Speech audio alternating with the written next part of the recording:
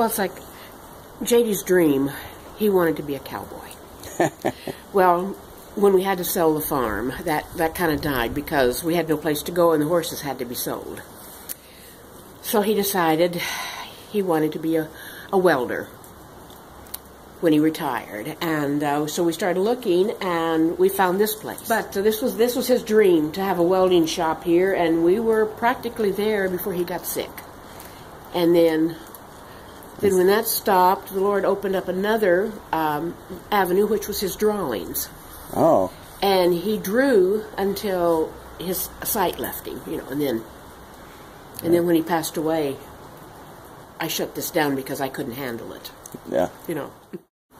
Isn't it interesting, though, how this dreams sometimes have to die and then they come to life again? Mm-hmm.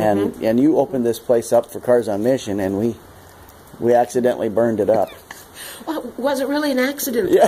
That's what I wonder. Was it an accident, or was it meant to take down one dream and start another? I mean, he didn't intentionally set fire to it. No. It just... But he uses it. He uses it, uh-huh. So what we're going to do now, what's the next dream? And then take it down. Yeah. And then, like you said in your sermon that time, from the ashes, build. Yeah.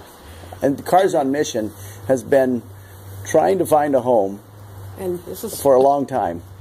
We've kind of bounced around location to location, and we really feel like we can be a strength to missions and to missions giving out of fixing cars and selling them.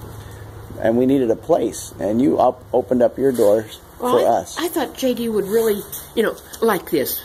Yeah. It would, and I think it is. Well, it's going to always be JD's shop.